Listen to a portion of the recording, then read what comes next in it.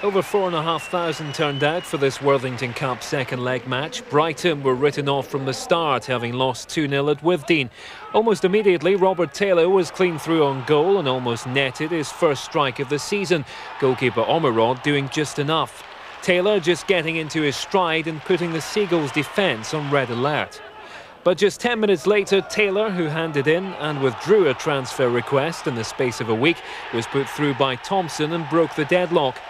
Taylor full of confidence and typical finishing from last term's Player of the Year. 3-0 by this time on aggregate, and Brighton had already resigned themselves to crashing out of this tie. And Nicky Southall confirmed their fears when he drilled home a second from Hessenthal's pass. Southall with a clear route to goal and no one closing him down. Brighton's best chance of the first 45 minutes came from a Thomas precision cross, and Newhouse just over the top. In the second half, Peter Taylor urged his side to extend their lead.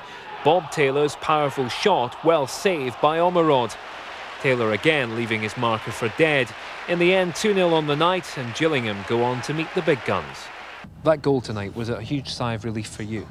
It's always nice to score your first goal this season, and also set us off for the rest of the night. You know, we could relax a bit more. We knew they're a good side, Brighton, and we knew we had to be on top of our game. That's why we fielded our first 11 out there, and you know, we played some good football.